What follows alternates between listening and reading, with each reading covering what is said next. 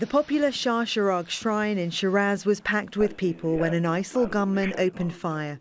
Witnesses say the attack during evening prayers was timed to cause maximum damage.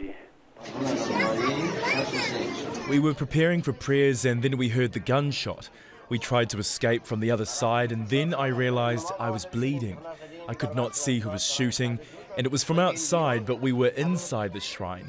It started from the street and then they came towards the shrine and they shot whoever they saw. Some of the victims were brought to this hospital. They spoke of their shock at the attack.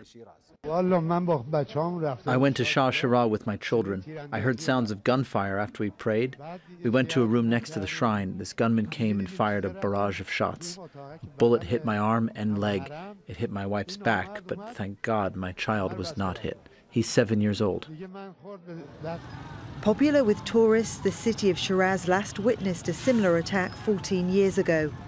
Wednesday's shooting comes at a time when security is on high alert in Iran following weeks of protests across the country. The aim was to attack worshippers. It came at the sunset time when people go for prayers, and he has killed a lot of people. So the country is in shock.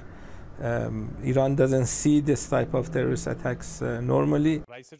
Iranian President Ibrahim Raisi condemned the shooting, which he said was an attempt to divide the country through violence and fear.